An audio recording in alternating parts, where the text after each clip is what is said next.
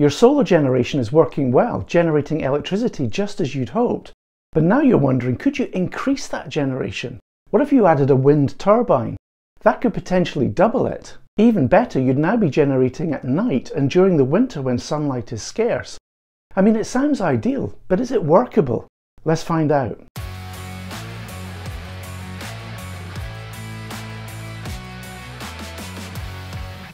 Hi there, I'm Gary and welcome back to my channel, Gary Does Solar.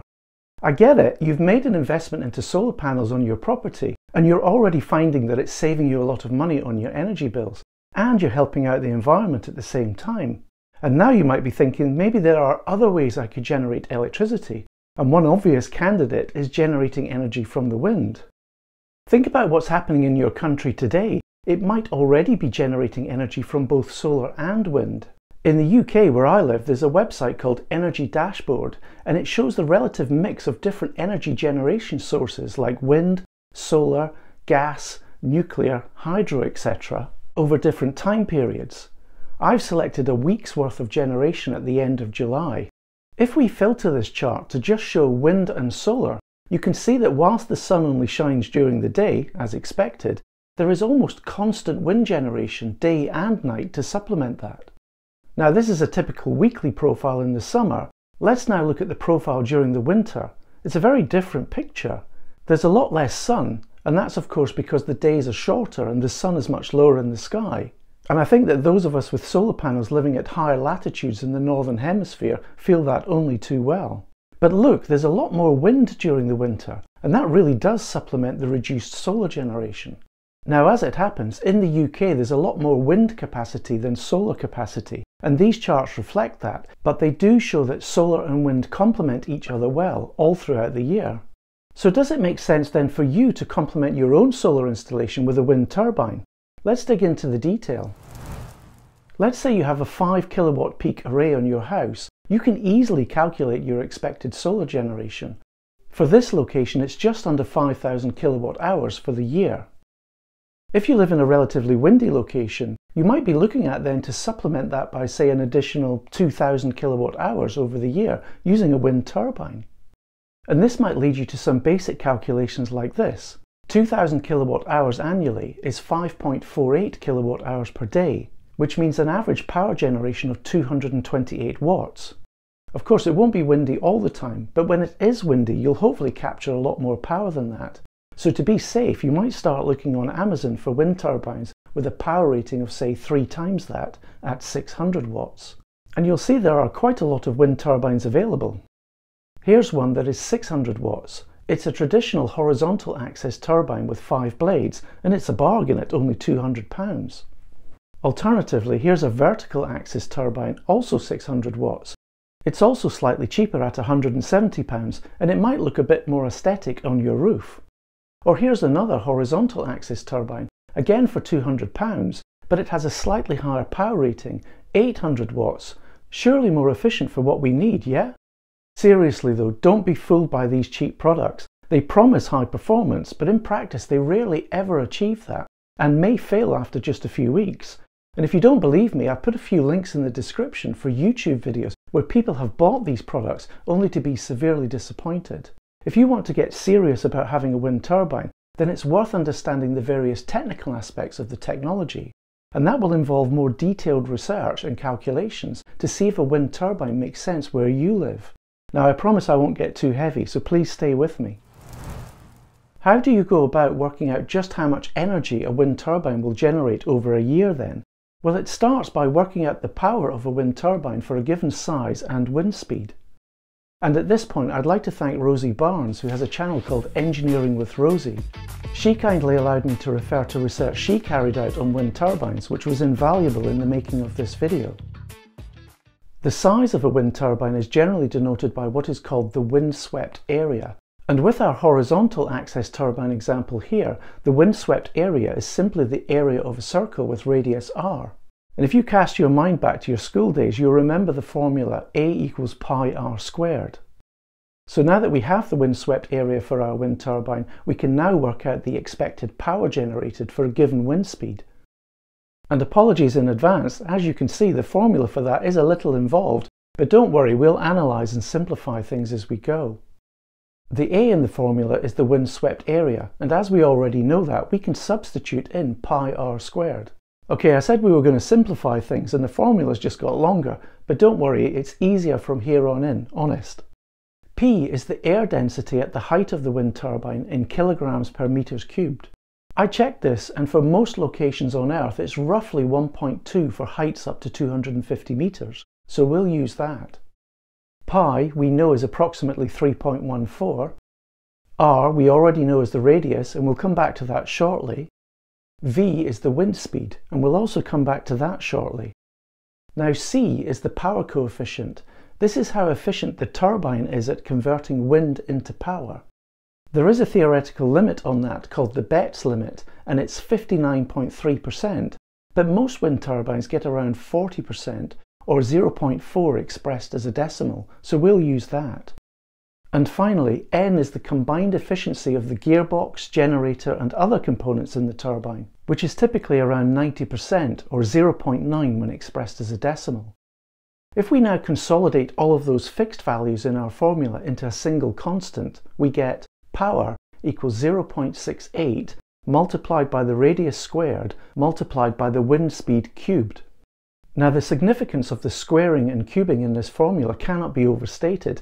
It shows the profound influence of both the radius and the wind speed on the final outcome. For example, if you double the radius from say 50 centimeters to 100 centimeters, you don't just double the power, you quadruple it. And if instead you were able to triple the radius from say 50 centimeters to 150 centimeters, you'd end up with 9 times the power. But even more profound is the effect that wind speed has on power. If the wind speed is doubled, say from 3 meters per second to 6 meters per second, the turbine will generate 8 times as much power. And if the wind speed is instead tripled from 3 meters per second to 9 meters per second, the turbine will generate a whopping 27 times as much power.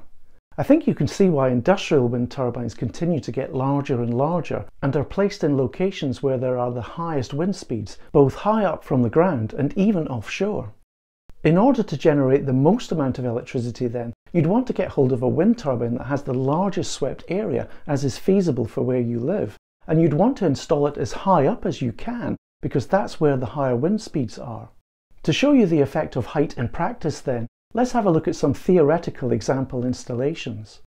The first wind turbine has a swept area of 1 meter squared and is 10 meters off the ground. The second is the same size, but this time 50 meters off the ground.